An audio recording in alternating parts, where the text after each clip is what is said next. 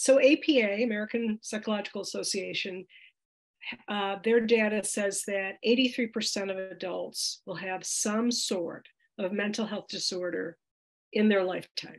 Mm-hmm. So that's the vast majority of us. We may not want to face them. We may not want to look at them. So, leaders aren't exempt. I mean, we're all part of this. And if we don't somehow get our arms around them and care for them, it's a part of us.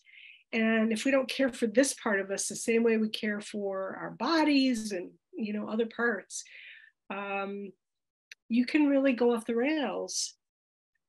Or you can just be, you can be sort of a very repressed individual. And certainly you can't, for those emerging workforces today, they want people they can connect to.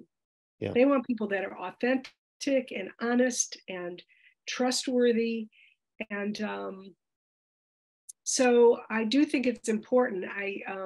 It's funny when I talk to groups of leaders today, I tell them they all need therapists. It doesn't go over very well, but I still think it's pretty important that they at least hear the message. When my second book came out, Walt, at the very last chapter, I talk about my recovery. Only one chapter, it's not a recovery book, but 2 of my speaking engagements were canceled after they read that book. No way. Wow. Yeah. So we really have so much stigma still around mental health. And maybe, with my help and your help and others, we can try to sort of shake that loose some. Yeah, we have to. And it starts by talking about it.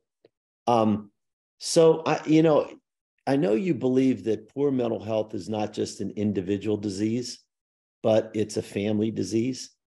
I've heard you say that before.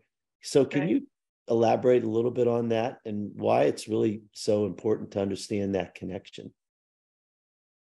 Well, if you look at just substance use disorder, the data shows that 1 out of 3 Americans is impacted by it.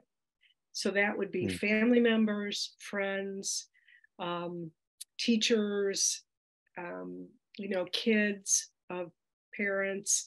1 out of 3. I mean, it's an enormous impact that it has on people.